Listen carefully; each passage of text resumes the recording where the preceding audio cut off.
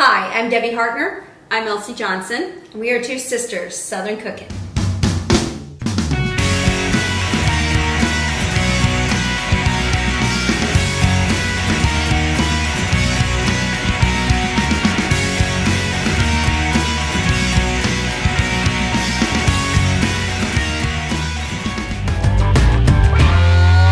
It's Debbie and Elsie. So we are now doing the sweet potatoes. So I'm going to go ahead.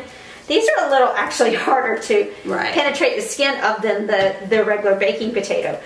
So I'm going to go ahead and put 4 in here. And this just helps to get the oil down in there and the salt in there. Plus it helps to keep it from exploding basically. And also I forgot to mention to you, the potatoes that we had, the regular baked potatoes or Idaho potatoes from the produce stand that, across the street that we have. And these sweet potatoes are from there as well, and they're called Mississippi Reds. And they are the best sweet potato that you can buy. That's all we carry is Mississippi Reds. They are so smooth in their taste. I did not realize that till I moved to Georgia. I was used to wherever we had gotten our potatoes from. Right. And when I moved down here and Mom and Elsie introduced me to the Mississippi Reds, I was like shocked. Yeah, they are so much fluffier. They're not stringy. They're just smooth. So we're almost done with this part, and Elsie's going to go ahead and start putting the oil, and then we'll start rubbing it in and then put the salt in. We're actually going to bake all the potatoes together on the same sheet pan so we can bake it together. So it might take a little longer than the allotted time. These are going to take about 45 minutes. But so you want to just pour me a little. Okay. Yeah, we'll probably end up having to take the sweet potatoes off the pan first because they will be on the same pan.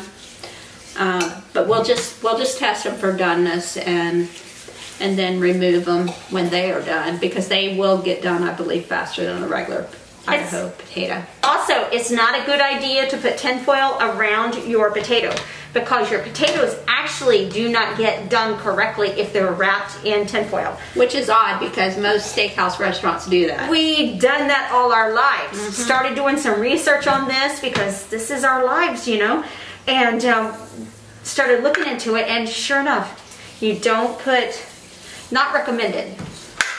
You can do it if you want to, but I'm just saying. They say it's not recommended to put the tinfoil around it because it doesn't get completely done. All right. And I think we are going to get these ready to get in the oven. 400. These are 45 minutes, but of course we're going to probably leave them in there a lot longer because we got like 10 potatoes, I think it is, that we're going to be putting in there. So we're going to need a little more time for cooking time. Okay. And the other potatoes are 55 minutes. This is 45. So another thing you're going to notice about a sweet potato is you can put a fork in to test them. But if you start seeing, and I don't know what else to call it, that's what everybody around here calls it, when they see black tar coming out of it, that is when they're done. You know they're done because they will leak from those little pierced holes that you have. They will leak out like a black tar, and they're done. They're absolutely wonderful. Yeah, and these are really good potatoes. These sweet potatoes are. All right, guys, we will show you what they look like when they come out of the oven, and we will see you in our next video.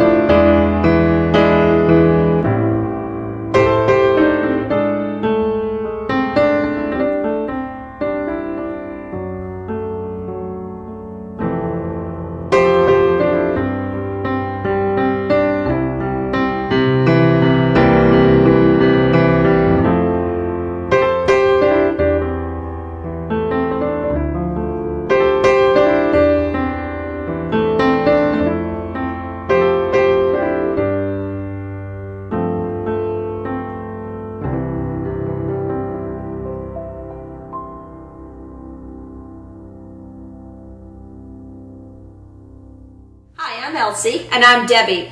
We're two sisters Southern cooking. And we thank you for visiting our page. Please like, share, and subscribe. Thank you.